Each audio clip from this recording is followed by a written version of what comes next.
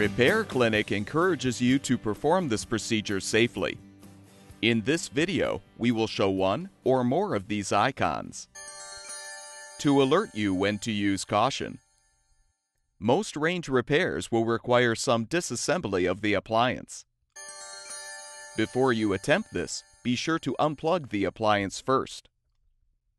To access components through the back of the range, simply remove the screws securing the main rear panel and set the panel aside.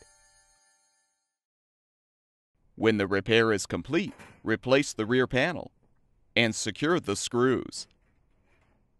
To access control panel components, remove the screws securing the upper rear panel. When the repair is done, replace the panel and secure it with the screws. If your repair requires the removal of the range's main top, first open the oven door and remove the screws securing the main top. Once the screws are removed, close the oven door and lift the main top up. You should use a sturdy object to support it. When the repair is complete, remove the support and lower the main top. Secure the main top by reinstalling the screws.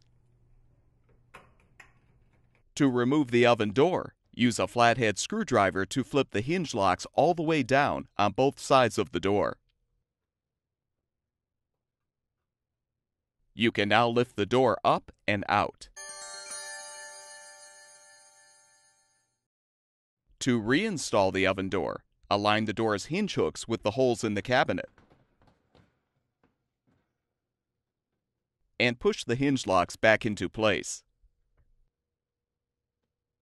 Once the range is fully reassembled, you can plug it back in and check the appliance to make sure it's functioning properly.